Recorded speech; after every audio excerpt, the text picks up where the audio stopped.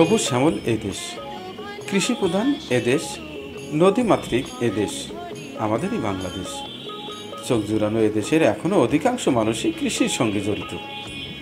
সেই সফল কৃষকদের সফলতার চিত্র তুলে ধরতে চিত্রপুরী কৃষিচিত্র টিম ছুটে চলছে দেশের এ প্রান্তর থেকে ও প্রান্তর।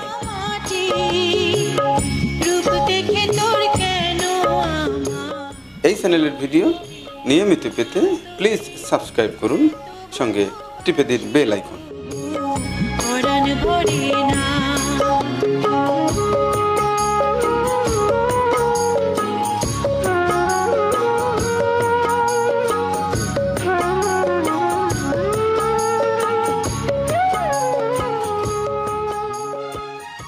আসসালামু আলাইকুম, সবাইকে প্রীতি ও শুভেচ্ছা। বন্ধুরা, আজকে আমি রহিমানিক চিত্রপুরী কৃষিচিত্র টিম নিয়ে ঘুরতে ঘুরতে চলে আসছি মুন্সিগঞ্জ জেলা লৌহজং উপজেলা সাতঘরিয়া একটি গ্রাম। এই গ্রামে জনাব সাজ্জাদুর রহমান মৃধা শিপন সাহেব গড়ে তুলেছেন চমৎকার একটি ডেইরি ফার্ম, নাম দিয়েছেন ডাস ডেইরি লিমিটেড। তার এই খামারে রয়েছে ভালো ভালো জাতের কিছু গরু, ছাগল এবং কিছু ভিন্ন ভিন্ন প্রজাতির মুরগি। এছাড়াও সবুজ বনায়ন তো রয়েছে। আজকে আপনাদের দেখাতে আমি নিয়ে আসছি সেই মুন্সিগঞ্জে গরু পালন। গরু পালন শুনলেই আমরা আগে ভেবেই নিতাম গ্রামগঞ্জের মেঠো পথ, খোলা মাঠ, হাল, জোয়াল, গরুর গাড়ি। কিন্তু এখন কিন্তু সেই দৃশ্য আর আমরা দেখতে পাই না, প্রায় চোখেই পড়ে না। সেই গরুর গাড়ি, সেই হাল, সেই মই, সেই লাঙল, এগুলো স্থান হয়েছে এখন জাদুঘরে। আর গরু লালন পালন করছেন বাণিজ্যিক ভিত্তিতে, মোটা তাজাকরণ এবং দুধ উৎপাদনে। দেশের বড় বড় শিল্পপতিরা বিভিন্ন শিল্পের পাশাপাশি এই গো লালন পালনকেও এখন শিল্প পরিণত করে ফেলেছে, লাভবানও হচ্ছেন। আজকে আমি রহিমানিক তারই একটি সমন্বিত আধুনিক পরিকল্পিত খামারে আপনাদের ঘুরে ঘুরে দেখাবো, জানার চেষ্টা করব পরিকল্পিত খামার কাকে বলে, কিভাবে গরু, ছাগল, মুরগি লালন পালন করে লাভবান হওয়া যায়। অনেকেই আমার কাছে বলেন, ভাই আমরা খামার করে লাভবান হতে পারছি না। সেই বিষয়টি খুঁজে বের করার চেষ্টা করছি আমি রহিমানিক। দেশের হাটে ঘাটে মাঠে প্রান্তিক কৃষক থেকে শুরু করে বড় বড় কোটি কোটি টাকা যারা ইনভেস্ট করেছে এই সেক্টরে, তাদের খামারও দেখানোর চেষ্টা করি এবং খুঁজে বের করার চেষ্টা করি ত্রুটি কোথায়, কেন আমরা ক্ষতিগ্রস্ত হই। আজকে আপনাদের দেখাবো সেই পরিকল্পিত একটি গো খামার, ডাস ডেইরি লিমিটেড। আসুন আসুন।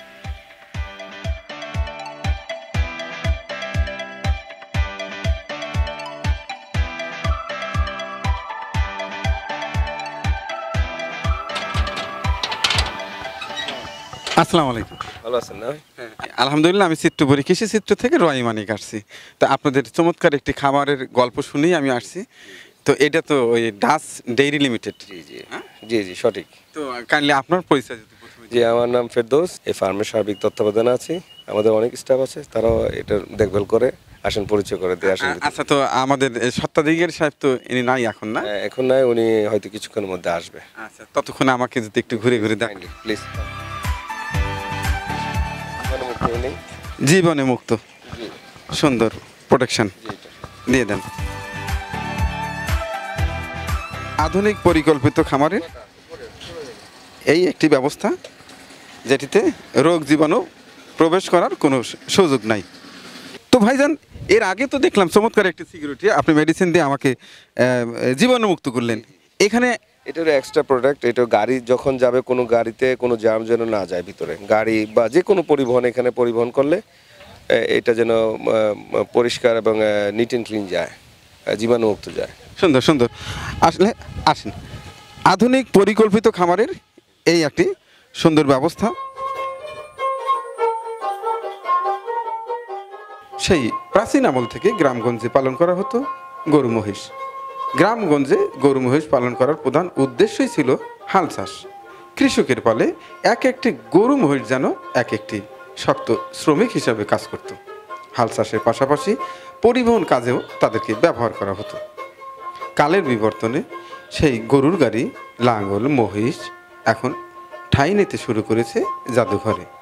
গরু, ছাগল, মহিষ এখন পালন করা হচ্ছে বাণিজ্যিকভাবে, মাংস ও দুধ উৎপাদনে। আর হাল চাষ করা হচ্ছে আধুনিক যন্ত্রপাতির মাধ্যমে। যে গরু, ছাগল বলতেই চোখের সামনে ভেসে উঠত গ্রামের খোলা মাঠ, মেঠো পথ, গরুর গাড়ি, সেই দৃশ্য এখন আর দেখতেই পাওয়া যায় না। গরু, মহিষ বলতে গেলে এখন সেই হাল চাষের কষ্ট থেকে বেঁচেই গেছে। দেশের বড় বড় শিল্পের মালিকেরা অন্যান্য শিল্প ইন্ডাস্ট্রিজের পাশাপাশি গবাদি পশু পালন করছেন বাণিজ্যিকভাবে, ইনভেস্ট করছেন কোটি কোটি টাকা। আশানুরূপ ফলও পাচ্ছেন তারা। এরই একটি ডাচ ডেইরি লিমিটেড, মুন্সিগঞ্জ জেলার লৌহগঞ্জ থানায় সাতঘরিয়া ইউনিয়নে এই খামারটি।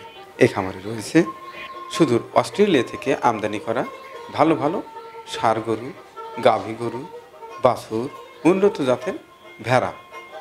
আরও রয়েছে দেশ ও দেশের বাইরে থেকে আমদানি করা বিভিন্ন প্রজাতির ফ্যান্সি ছাগল, হরেক প্রজাতির মুরগি।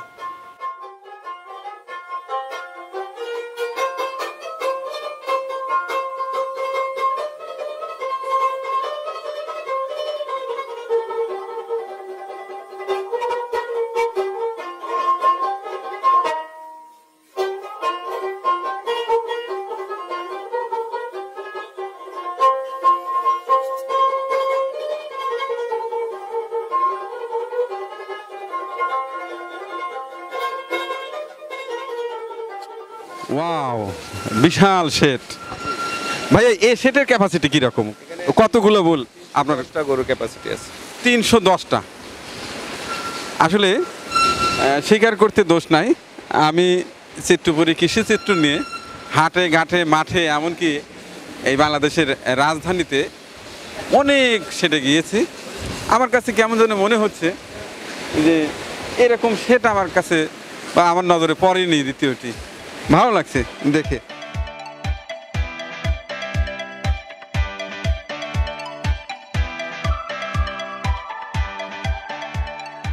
আচ্ছা, এই গরুগুলো আসলে কোত্থেকে সংগ্রহ করেন? এগুলো বিভিন্ন হাট থেকে, বাংলাদেশের, তারপর রাজশাহী, চাঁপাইনবাবগঞ্জ, বিভিন্ন হাট থেকে। সাধারণত কয় মাস করে লালন পালন করেন? আমাদের কিছু আছে, প্রিয়রিটি আছে আমাদের। কিছু আছে 1 বছরও রাখা হয়, কিছু আছে 6 মাসের, কিছু আছে 2 বছরেরও। কারণটা? এর কারণটা হচ্ছে কিছু ব্রিড আছে খুব ভালো, ছোট থেকে আনা হয়। যদি বুঝতে পারা যায় এটা, সেটা রাখলে আমাদের বেনিফিট হবে, সেটা রাখে। আর যেটা মনে হয় যে বাড়বে না, সেটা তো রেখে লাভ নাই, সেটা খাবে আর খাবার নষ্ট করবে। এটা কিভাবে আইডেন্টিফাই করেন? ওয়েট করেন? মাঝে মানে এক্সপার্ট আছে, ওয়েট হয়, গ্রোথ দেখি, পার ডে গ্রোথ কতটুকু, অথবা 10 দিন পরে একটা গ্রোথ দেখা হয় যে কতটুকু ইমপ্রুভ। তখন আমরা একটা আইডিয়া করে এটা ইমপ্রুভনেস আছে হবে, সেক্ষেত্রে আমরা সিদ্ধান্ত নিই কোনগুলো আমরা শর্টলি ছেড়ে দিব আর কোনগুলো রেখে দিব।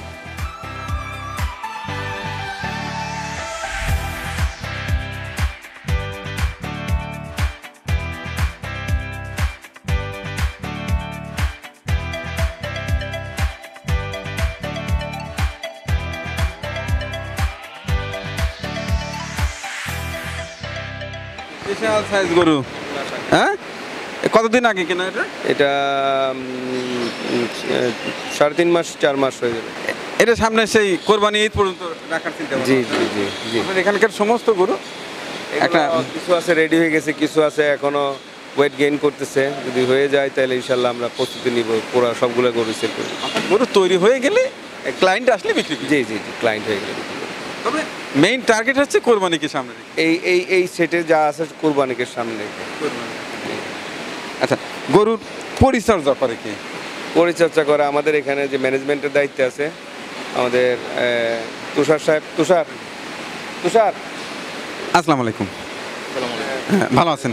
তুষার এটা সার্বিক দায়িত্বে আছে, বুল শেড এবং ডেইরি প্রজেক্ট দুটাই দেখে সে আছে তার সাথে দেখাশোনা তাহলে আপনি করেন? জি এদিকে তো আপনি বলবেন কি আপনার এই চমৎকার সেটের পরিচর্যার বিষয়ে কিছু তথ্য জানতে চাই। অর্থাৎ প্রতিটি গরুকে প্রতিদিনই গোসল করান? সকালে পাটা সব কিছু ধুয়ে সব কিছু পরিষ্কার রাখা হয়, পরে আবার দুপুরবেলা আবার গোসল করানো হয় এখানে। অর্থাৎ 2 বার? হ্যাঁ 2 বার মতো গোসল করানো হয়। এখন তো যেহেতু গরমের সিজন, গরমের সিজন সেই কারণে একটু বেশি করানো হয়, আর শীতের দিনে একদিন পর পর করালেও হয়, কোনো সমস্যা। আর কি কি টেক কেয়ার করেন? আমাদের এখানে প্রতিদিন গরুকে শ্যাম্পু দিয়ে ওয়াশ করানো হয়, যেটা আমরা সবসময় করি, আর প্রতিদিন ওর শরীর ম্যাসেজ করা হয়। এটা হচ্ছে আমাদের প্রতিদিনের রেগুলার একটা কাজ, যেটা সবসময় করা লাগবে, যাতে শরীরের গরুর যে চামড়ার স্কিন সেটাও ভালো থাকে, গরুর শরীরও সুন্দর থাকে, ওর দেখতেও ভালো লাগে, ঠিক আছে, ওর সৌন্দর্যটা ফুটে ওঠে।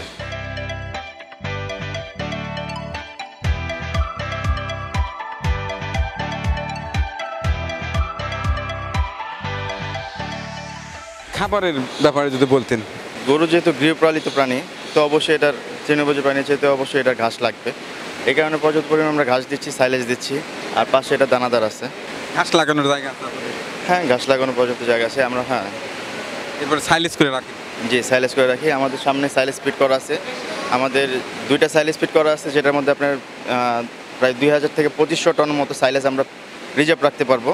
মানে আমাদের যে গরুগুলো আছে এটা সারা বছরের খাবার আমরা ওইখানে পর্যাপ্ত পরিমাণে রাখা পারবো। আর এছাড়া তো আমাদের যে ধানি মানে যেখানে ঘাস চাষ করা হয় সেখান থেকে তো প্রতিদিন আমাদের ঘাস আসছে, তো সেগুলো আমরা সব কিছু মিলে আমরা এখানে গরুকে খাবার দেওয়া পরিবেশন করা হয় খাবার। কারণ সারা বছর তো ঘাস পাওয়া যায় না, হ্যাঁ সারা বছর সেক্ষেত্রে যে সাইলেজ করে রাখলে সুবিধা হয়। সেই ক্ষেত্রে আমাদের ঢাকার বাইরেও কিছু জমি কেনা আছে, ওইখান থেকে আমাদের ঘাস আসে, প্লাস আমাদের যে সাইলেজ আছে, আমরা যে সাইলেজ রিজার্ভ করতেছি সেখান থেকে আমরা সাইলেজ খাওয়াচ্ছি। মানে আমাদের সারা বছর আমরা আমাদের প্ল্যানিংটা এরকম যে প্রত্যেক দিন আমার গরুর সাইলেজ প্লাস ঘাস দুইটাই পাবে। যেহেতু এটা গৃহপালিত, এটা ঘাস পর্যাপ্ত পরিমাণে দরকার, আর যেহেতু গরু সবাই জানি আমরা ঘাস খাই, ঠিক আছে, এই কারণে এই দুইটা জিনিস আমাদের কম্পালসারি, আর এই দুটো জিনিস প্রতিদিনই আমাদের থাকবে। অবশ্যই। আর দানাদার খাবারের মধ্যে কি কি দিয়ে থাকে? দানাদার খাবারের মধ্যে সয়াবিন মিল আছে, গম বসি আছে, তারপরে রাইস পলিশ আছে, এই সব কিছু মিলিয়ে আমরা একটা খাবার তৈরি করি। খাবারটা আমরা দানাদার খাবারটা দিচ্ছি একবেলা। কেন অনেক জায়গায় তো আমি জানি যে 2 বেলা দিয়ে থাকে, আপনার 1 বেলা কখন দিয়ে থাকে? একবেলা আমরা মূলত এটা দুপুরে দিই খাবারটা। মূলত দুপুরে। আর সকালে আর বিকেলে কি দিই? সকালে দিচ্ছি আমরা সাইলেজ, আর বিকালে দিচ্ছি আমরা পর্যাপ্ত পরিমাণে ঘাস আর খড়। আর আমাদের যে খাবারটা ওইটা আমরা ওরকমভাবে প্রসেসিং করি, আমাদেরকে টিএমআর মেশিন আছে, আমরা খাবারটা আমরা প্রতিদিন ওইটার মধ্যে মিক্সিং করি, মিক্সিং করার পরে খাবারটা আমরা সবাইকে পরিবেশন করি। বিভিন্ন সাইজ গরু আছে আপনাদের এখানে দেখতে পাচ্ছি, এর গ্রোথ অনুযায়ী তো বোধহয় খাবারের পরিমাণও কম বেশি দিয়ে থাকে? হ্যাঁ গ্রোথ অনুযায়ী খাবার কম বেশি দিয়ে থাকি। আর এর মধ্যে দানাদার খাবারের যে বিষয়টা হচ্ছে, আমি যে গরুকে যদি প্রতিদিন 2 বেলা বা 3 বেলা দানাদার খাবার দিই, তো গরুটার শরীরে যে অবস্থা থাকবে, স্কিনটা ততটা ভালো থাকবে না। গরুটা মোটা হবে ঠিক আছে, কিন্তু ওর শরীরে পর্যাপ্ত পরিমাণে চর্বি হয়ে যাবে, যে সেটা আমরা চাই না। গরুর শরীরে যদি চর্বি থাকে, তো সেই গরুর কোনো মূল্য থাকে না। এই গরুটাকে প্রতিদিন দুপুরে যেহেতু 1 বেলা আপনার দানাদার খাবার দিয়ে থাকেন, তাতে কত কেজি দেওয়া হয়? এটা বডি ওয়েট অনুযায়ী আমরা করতেছি, তো এটা বডি ওয়েট যদি 700 উপর থাকে, তো 700 অনুযায়ী এটা দানাদার পাচ্ছে 7 থেকে 8 কেজি, 8 কেজির মতো দানাদার খাচ্ছে এটা। আচ্ছা, আর এই যে পরিষ্কার পরিচ্ছন্ন সবসময় তো বোধহয় নিট অ্যান্ড ক্লিন? সবসময় নিট অ্যান্ড ক্লিন থাকে এটা। যে কার্পেট দেখতে পাচ্ছি, এটা অনেকে আমাকে জিজ্ঞাসা করে থাকেন এগুলো আসলে কোথায় সংগ্রহ করে, কিভাবে সংগ্রহ করে, দাম কত, আপনি কাইন্ডলি একটু বলতেন। আমাদের এই কার্পেটটার ওজন হচ্ছে 50 কেজি, 50 কেজি। তো এটা আমাদের বাইরে থেকে ইম্পোর্ট করা হয়েছে। এটা কার্পেটটা সরাসরি ইউরোপ থেকে আসছে। যে এই কার্পেটটা এমন একটা সুবিধা আছে, যখন গরু শোবে তখন ওর যে শরীরে যে কার্যক্ষমতা আছে, রক্ত চলাচল আছে, সব কিছু ভালো থাকবে। আর শরীরের জন্য এটা ভালো, শরীরটাও ম্যাচেস হবে। এই কার্পেটের গুণাগুণ এতটা ভালো। আর এই কার্পেট বাংলাদেশে কোথাও পাওয়া যায় না, এটা আমরা বাইরে থেকে সরাসরি ইম্পোর্ট করছি। এতে আপনাদের গরুর খুর নষ্ট হয় না, আর যখনই গরু বড় হয়ে যায়, ওয়েট বেশি হওয়ার কারণে খুরে কিন্তু সমস্যা হয়। হ্যাঁ এই কার্পেট থাকলে না, কোনো সমস্যা হবে না। সুন্দর। এরপরে যে গোসল করানোর পরে যে পানি সুন্দরভাবে একটু স্লোপিং আছে। আচ্ছা, আরেকটি কথা ভাইয়া জিজ্ঞাসা করব, এই যে পর্যাপ্ত পরিমাণ গরু, এর তো প্রচুর গোবর হয়, সেই গোবর দিয়ে কী করে? আপাতত গোবর দেখেছি না, কারণ আমাদের পর্যাপ্ত পরিমাণে জায়গা আছে, আর পর্যাপ্ত পরিমাণে গাছ আছে আমাদের বাগানে, আমাদের প্রজেক্টে। তো আপাতত ওই গাছের সার হিসেবে আমরা এটা তৈরি করছি, গাছে দিচ্ছি, গাছও ভালো থাকতেছে, আমাদের সব কিছু, আমরা মানুষও সব কিছু ঠিকঠাকভাবে আছে। এখানে। আচ্ছা যাই হোক, আপনি এখানে কতদিন হয় আছেন? আমি এখানে আছি 4 বছর। 4 বছর। এর আগে কি করতেন? এর আগে পড়াশোনা করছি। তো এই যে খামারে এই দেখভাল করছেন আপনি, এখানে কেমন লাগছে? অবশ্যই গৃহপালিত প্রাণী আর বড় জানোয়ার ওদের সাথে থাকা অত্যন্ত একটা আনন্দদায়ক, ওদের সাথে কাজ করা। আর ওদের বিষয়টা হচ্ছে ওদেরকে মায়া করবো তো ওরা আমাকে মায়া করবে, যেহেতু ওরা বাবা জানোয়ার ওরা। তো ওই হিসাবে তাদের সাথে কাজ করে অবশ্যই আনন্দ পাওয়া যায় আর একটা মনের মধ্যে একটা তৃপ্তি চলে আসে।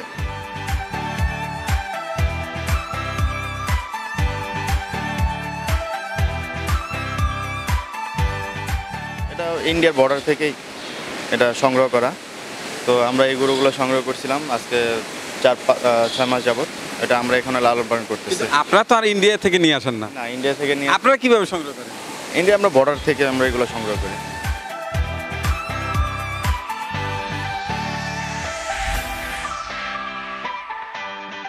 অনেকে জিজ্ঞাসা করে যে ভাইয়া ইন্ডিয়ান গরু কিভাবে সংগ্রহ করব, ও দেশ থেকে আনার প্রক্রিয়া কি?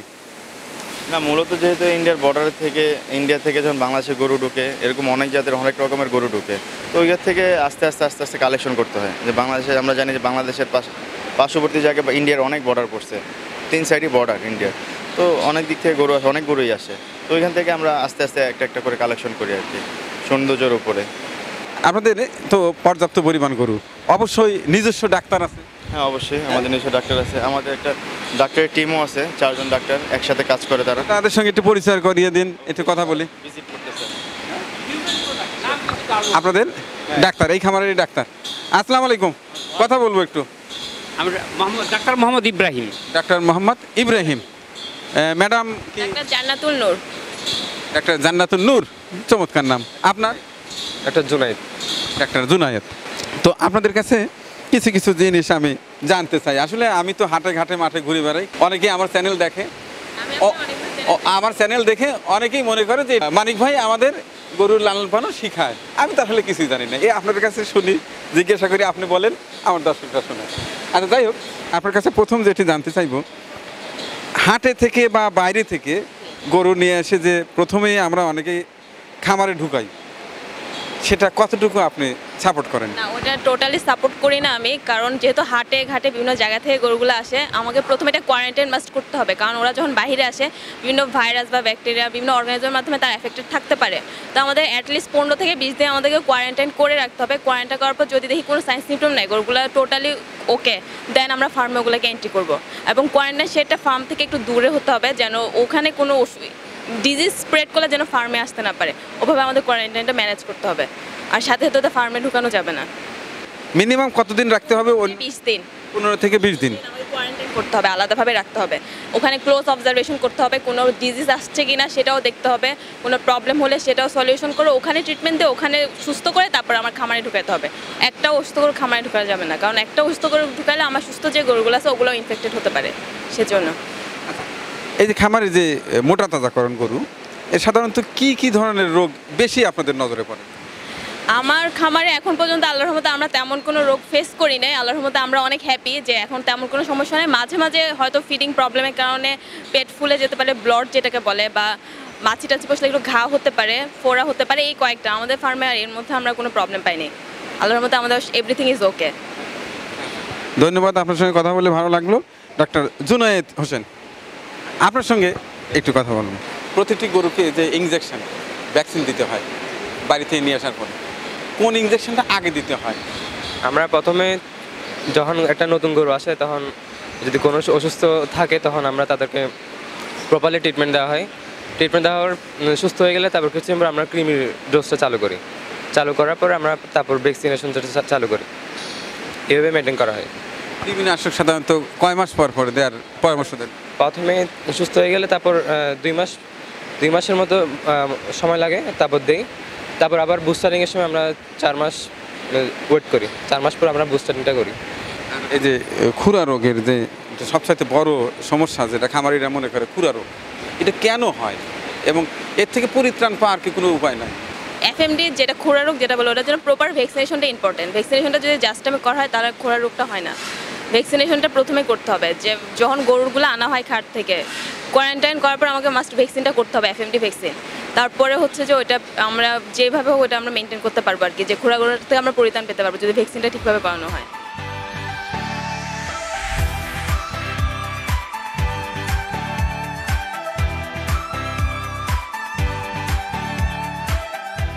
গ্রামগঞ্জে অনেকেই চাউলের ভাত রান্না করে জাউ রান্না করে খাওয়ায়, আপনি কি বলেন? না, এটা অ্যাকচুয়ালি জাউটা মূলত কার্বোহাইড্রেট। ওরা কিন্তু জাউ খাওয়াচ্ছে, কিন্তু ওরা মূলত কী খাওয়াচ্ছে এটা কিন্তু তারা বুঝতে পারতেছে না। এটা জাউটা যখন পাক করে সিদ্ধ করে খাওয়া যায় খুব নরম করে, তার ডাইজেশনের সুবিধা হয়, এবং গরুটার বিশেষ কার্বোহাইড্রেট যখন একটা গরু খায় তখন তার শরীরটা আস্তে আস্তে আস্তে আস্তে ডেভেলপমেন্ট হতে শুরু করে, যদি কৃমিমুক্ত থাকে। কৃমিমুক্ত না থাকলে কোনো কিছুতে কোনো কিছু লাভ হয় না। এটা প্রথম এনশিওর করতে হবে যে কৃমিমুক্ত কিনা সেটা। কিন্তু রান্না করে খাওয়াতে অনেকের মানে গরু কিন্তু অ্যাক্সিডেন্ট হয়েছে, আমি অনেক খবর জানি, কারণ গ্যাস হওয়ার পরে না হয়ে যায়। এটা বিশেষ করে যখন বাসি খাবারটা দেওয়া হয়, বাসি অনেকে পচা বাসি খাবারটা দেয় বলেই অ্যাসিডোসিস হয়, কিন্তু একদম টাটকা জাউটা পাক করে খাওয়ালে এটা হয় না, এটা হয় না। আপনি সমর্থন করেন এটা? না, এটা সমর্থন কি, এটা গ্রাম বাংলার যেটা একটা ঐতিহ্য, যারা গরু মোটাতাজা করে গ্রাম্য পরিবেশে সেটা অবশ্যই তারা জাউ ভাত খাওয়ায়, এবং সব অনেক ফার্মেই এখনও জাউ ভাত খাওয়াচ্ছে। পরিমাণ মতো খাওয়ালে সমস্যা, পরিমাণ মতো খাওয়ালে কোনো অ্যাসিডোসিস বা গ্যাস, পেট ফাঁপা এগুলো কিছুই হয় না। এটা গ্রামের একটা ঐতিহ্য। আচ্ছা, আরেকটি বিষয় জানবো আমাদের ম্যাডামের কাছ থেকে, এই মশা এবং মাছি এটা একটা কমন সমস্যা, এটা থেকে কীভাবে মুক্ত পেতে পারে, অর্থাৎ এই পরিত্রাণ পেতে পারে আমার ছোট ছোট গ্রামে অনেক খামারিরা, কী পরামর্শ দেবেন? গ্রামে এখন আমাদের এই মাছি তাড়ানোর জন্য আমরা এখানে একটা ওষুধ ইউজ করি, একটা পাউডার ফর্ম নো ক্রস। ওইটা ইউজ করার পর আমরা অনেকটা পরিত্রাণ পাইছি, যে মাছি আসে না। বা এখন আমার কিছু কিছু স্টিকার পাওয়া যায় যেগুলোতে মাছি বসে, ওগুলো যদি ইউজ করা হয় তাহলে মেবি আর মশা মাছির কোনো সমস্যা করবে না। আবার বিভিন্ন নেট, ফার্মের চারপাশে যদি আমি ইলেকট্রিক নেটগুলো লাগানো হয়, ওটা কম খরচেও পাওয়া যায়, তো নেটগুলো লাগালে তখন মশা আর মাছি ফার্মে প্রবেশ করতে পারে না। বিভিন্নভাবে ওভাবে পরিত্রাণ করা যায়। আবার আমাদের এখানে খেয়াল করবেন বিভিন্ন লাইট আছে, ওই লাইটগুলোর মাধ্যমে মাছি আমাদের পরিত্রাণ পাচ্ছে আমরা আমাদের ফার্মে। আমাদের এখানে মাছি বা মশা তেমন কোনো প্রবলেম হচ্ছে না। আচ্ছা, আবার আপনার কাছে ফিরে আসবো, একটা শেড, পরিকল্পিত শেড, এটা তো আসলে অত্যাধিক ব্যয়বহুল শেড, পর্যাপ্ত পরিমাণ টাকার মালিক সে করেছে, ঠিক আছে, স্বল্প পরিসরে অল্প টাকায় ভালো মানের কী রকম শেড করা উচিত? পরে এত অয়েল ডেকোরেটেড না করে যদি থ্যাসেট ছনের যদি করা হয়, ছনটা কিন্তু একটা বান্ধব, পরিবেশ বান্ধব। ম্যাডাম, আপনি কি বলবেন, আপনার অনেক ছোট ভাইরা আছে, তাদের তো বেশি টাকা নাই, এই 2-4টি গরু দিয়ে শুরু করতে চায়, কম ব্যবসা করেও যদি আমরা বেশি পরিমাণ দিতে পারি, মিডল ক্লাস গরুগুলার চাহিদা বেশি। যদি আমরা বিফ ফ্যাটিংয়ের জন্য দেখি তাহলে আমাদের যেহেতু কম টাকা, সেহেতু আমরা ফ্যাশন শোয়ের মধ্যে গরুর মাংস খেতে পারবে, আর ওখান থেকে গরুও নিয়ে যেতে পারবে। হ্যাঁ, একটু ভীতু, মানে সব মিলে একটু ভীতু আর কি। সার্টেন কাউকে দেখলে তখন ভয় পায়, কিন্তু আমরা যখন আসি যে আমাদের সাথে পরিচিত হয়ে গেছে, আমাদেরকে দেখলে এখন ভয় পায় না। ভেড়া যে মিটটা সেটা তো অনেক টেস্টি, ভেড়ার মিটটা আমরা সাপ্লাই করব। ছাগলের আমাদের সেম। কানে গহনা, কিসের গহনা? এগুলো হচ্ছে আমরা ইয়ার ট্যাগিং করে রাখি, যেন আমাদের পরবর্তীতে কোনো সব ভেন্টিলেশনের জন্য আমরা ফাঁকা রাখতে পারি, যেহেতু প্রপার ভেন্টিলেশনটা যেন পায়। যে ম্যানেজমেন্টের ক্ষেত্রে প্রপার ভেন্টিলেশনটা অনেক ইম্পর্টেন্ট। দর্শক, আমরা দেখতে পাচ্ছি কাদাকনাথ কালো মুরগি। এ মুরগির মাংস কালো, রক্তও কালো, টয়া কালো, ফুরিয়া কালো, তার মানে ঔষধি মাংস পারফেক্ট। তাই এই এক একটা মুরগির দাম কত? এক একটা আমরা